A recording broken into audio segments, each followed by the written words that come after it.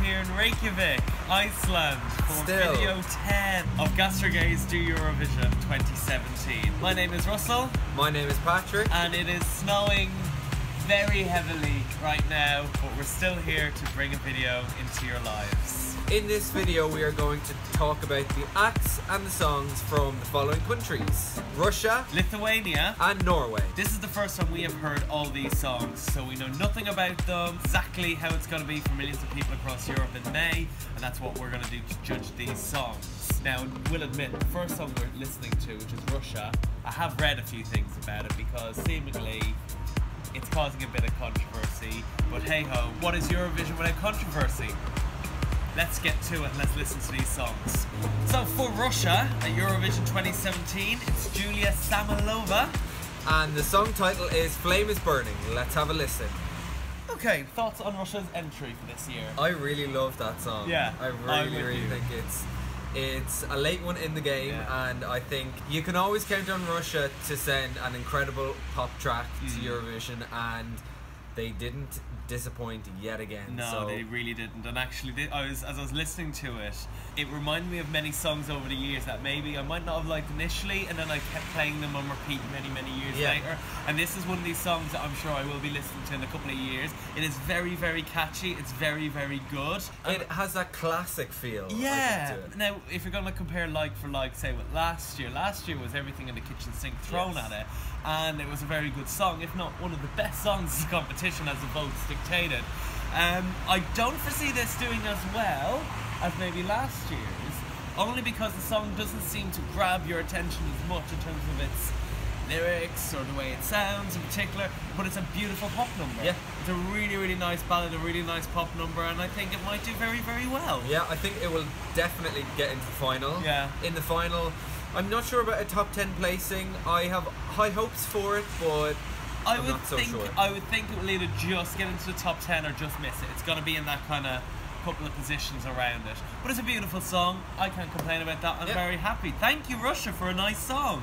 Really happy with that. Okay, on to the next one for this video. We are talking about Norway. And the artist for Norway this year is Jowst, and their song is Grab the Moment. So did Norway grab the moment for you? No. I'm actually a little bit annoyed at this song, only because the chorus is brilliant. The chorus really is catchy. I do find myself singing along with it, bopping along with it, etc. But the rest of the song is awful. I really don't like it. The beginning of it didn't grab my attention at all, other than the fact that I was like, this ain't great. As I moved into the chorus, I was like, okay, that's an improvement. And when, it was just there, it snatched it all back and ruined it for me. I'm not in love with this, and I'm really disappointed in Norway. I disagree. I knew you would. I can tell by your face. I think you cannot compare this to anything else. No, I agree with that. I think it's a really refreshing track and style to enter Eurovision. I think it's good on Norway to enter something like this because historically they've come last the most times. Yes. And this is the type of song I think will either come in the top 5 or will come last. Yeah. So you've got to give it to Norway for trying something and putting it out there. I like that it's a bit rap, it's a bit electro, it's a bit funk. I think this could do really well.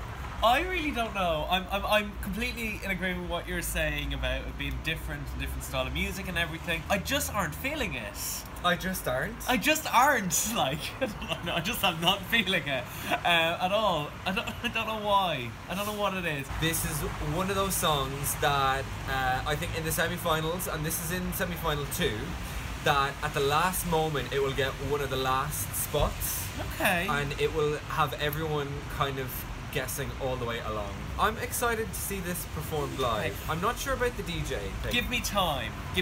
I say by the time May comes along, I'll be the biggest fangirl for this song by then, so who knows.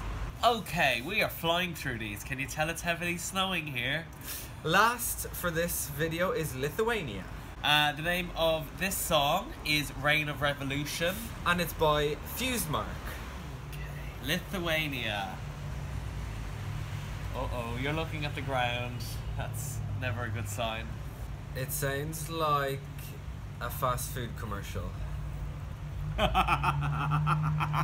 Can you imagine KFC in Lithuania having this as... Yeah. I don't appreciate songs where they whisper the verse and then literally scream the chorus at me, yelling, which is becoming a little bit of a trend, I think, at Eurovision, and it needs to stop right now. This moment, please. Not on board with this at all, and I really hope it does not get into the final. This song took me on a journey. At first it went through a dark tunnel, and then chorus-wise I was with it, and then it's the screaming yeah that had me back into that tunnel. No. I'm afraid I'm not in love with this song at all.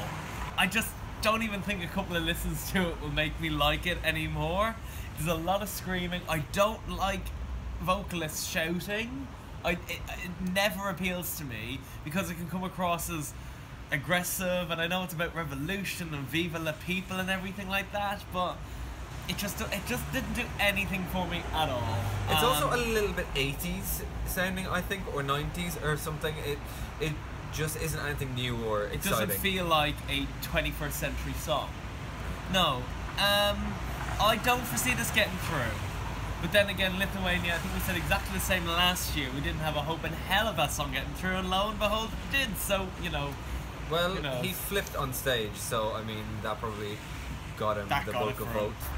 Okay, so, Russia, Norway, and it has us torn. Yeah, and then Lithuania. That's a good summary. That's it for this episode. It does seem that we only have one more review video left to do, which is crazy, and we'll be back in our lovely London flat for that. Probably not being snowed on and getting hypothermia, but hey. And it will be the perfect end to round out this entire series. If there's anything in particular that you liked about this series or that you didn't like, or any content... How about talking about the things you liked mainly? That would be great. Basically, tell us what you want from us about Eurovision and if you enjoyed our content. Yeah, please do. Leave a comment, drop us a message on Twitter or anything like that. But until the next video, thank you for watching. Bye from Iceland. Get inside, I'm freezing.